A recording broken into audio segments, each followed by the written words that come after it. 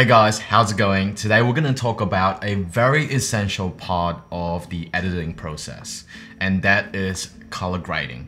Now, if you have really good colors in your video, you're able to really differentiate yourself from the rest of the pack. You're actually going to be able to stand out. And when people watch your video, they're going to be like, wow, that is actually really good. With color grading, you're also able to kind of formulate your own style. Like different filmmakers have kind of like different tastes in color palettes.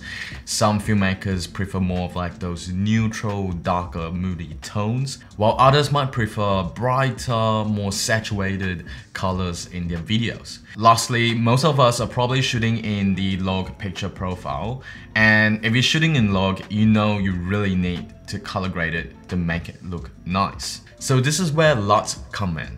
Think of them as color presets for your shots. You slap it on and you're instantly gonna get amazing footage. Now, there's a lot of LUTs out there on the internet. Some are paid, some are free. However, what you should really look out for is whether the LUTs you're buying or getting from the internet is compatible with your camera and the picture profile that you're shooting in. Because if it's not compatible, the LUT's not gonna work out for you. And this is what really happened to me when I first started with videography.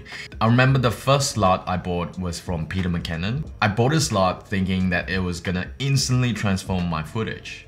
However, when I put his LUTs on, I just couldn't get the same look as he did. In fact, it made my footage look worse. So it turns out a lot of his LUTs were meant for the log footage for Canon, and I was shooting in the standard picture profile.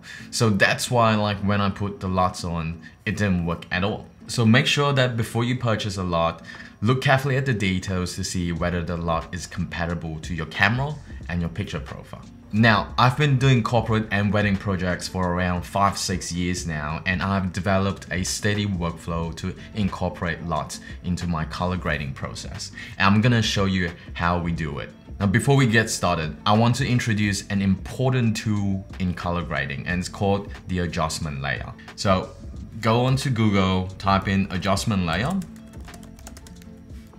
for free, and then download the one from Ryan Nango. So what adjustment layer does, it allows you to apply to multiple clips on the timeline. So instead of putting the LUT in all these individual shots, you're putting it onto the adjustment layer, and the adjustment layer would apply the LUT to all the shots that are under this adjustment layer itself. So whether you're using Premiere Pro, DaVinci, or Final Cut Pro, please get the adjustment layer. Now, to apply the custom LUT, go over to this icon right here, and you're gonna type in custom LUT. And here on the right, it will just pop up the custom LUT tab. Now, go over here and go choose custom LUT. So go to the LUT that you've downloaded. So the LUTs that I'm using today are the LUTs that I've created for myself. I've done a lot of trial and error to create this cinematic LUT pack, and we've been using this LUT pack for all our corporate projects and all our wedding projects as well. So for the first one, we're just gonna go with the basic LUT. Voila. There we go. So this is when the LUT is applied, and this is before the LUT is applied. So look how easy it is. Just by slapping on the LUT, you're able to create really nice, beautiful colors in your footage. In terms of camera settings, I was shooting in S-Log3 with the Sony a7S III camera. So I've designed this LUT for all types of general use. Whether you're shooting a corporate event, a birthday event, a commercial shoot, or a fashion shoot, this LUT is perfect for all of those things. So in terms of exposure, when using this LUT, the best way to expose your S-Log3 footage is between 1 to 2. Do not expose your S-Log3 footage at 0, because you're gonna have a lot of noise in your footage.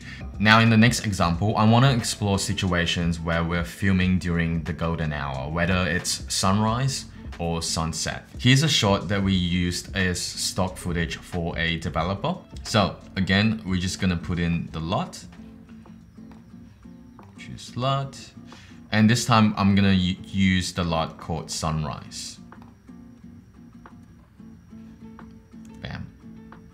So this is what it looks like with the LUT, and this is what it looks like before we apply the LUT.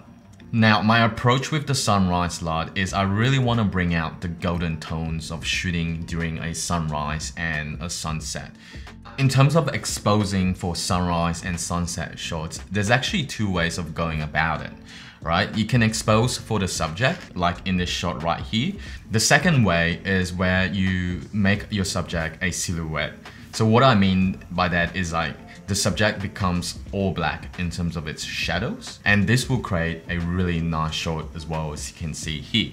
Now, I can't emphasize enough how amazing it is to shoot during sunrise or sunset, because that is where the lighting conditions are the best for filmmaking. So whatever your next shoot is, try and schedule it so that you're shooting during sunrise and sunset and capturing that golden hour look.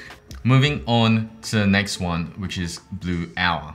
For those of you who don't know what it is, it's basically the period of time before sunrise or after sunset, where like the sky is kind of like bluish, purplish. So I've actually designed a LUT that's specifically suited for shots that are shot during blue hour.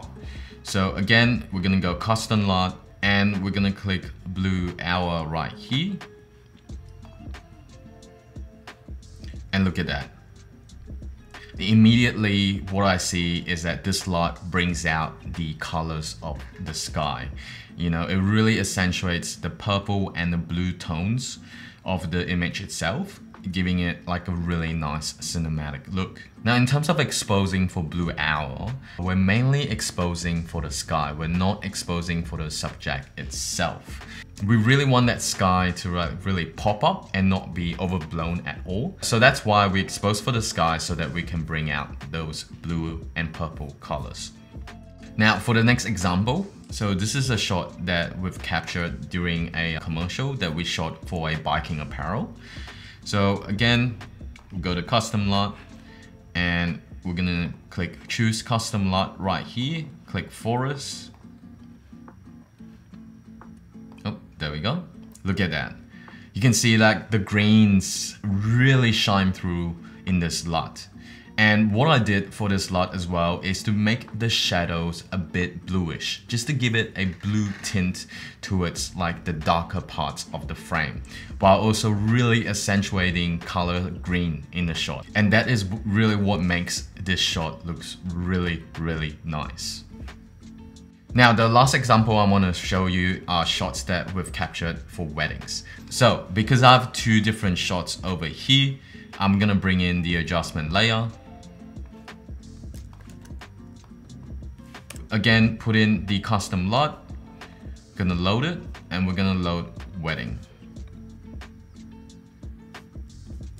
Something I haven't demonstrated in this video is the color correction that I normally do after I put in a LUT. A lot of times just putting in a LUT isn't enough. I also need to make sure that I'm fixing any like exposure issues and any white balance issues. So for this shot itself, I feel like after putting in the LUT, it still feels a bit underexposed. So I'm just gonna go into the individual shot itself, not the adjustment layer, and just kind of like bring up the exposure. So I've designed this wedding LUT with the approach of making the footage extra creamy, really lowering the highlights and bringing up the shadows while also maintaining like a nice contrast in the footage. I also ensure that the skin tones are really golden and really shines in the footage. Now with wedding, I just want to show you one last LUT that I normally use in all my wedding films, and that is the black and white LUT.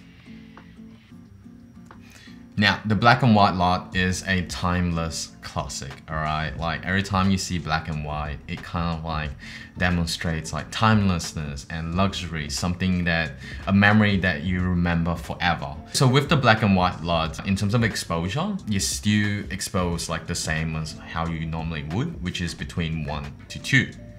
So, I've shown you how to use LUTs to really elevate the quality of your videos. Now, there's tons of LUTs online, on the internet, and there's some that are free and there's some that will cost you a bit of amount of money. Just remember that before you acquire them, make sure to look at the details to see whether the LUTs are compatible with your camera and your workflow. However, if you want to get the same exact footage like we did, make sure you're shooting in the log picture profile and purchase our Cinema LUT pack, link in the description down below. We use these LUTs on a daily basis and I can say it really improved my workflow drastically.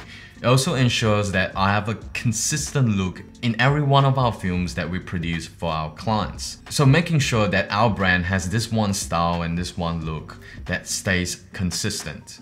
We also have the Filmmaker Starter Kit, which is basically a roadmap on how we went from complete videography beginners to now full-time filmmakers building our own video production company. It includes what type of equipment we use, the video packages that we sell, and also email templates that we send to our clients as well.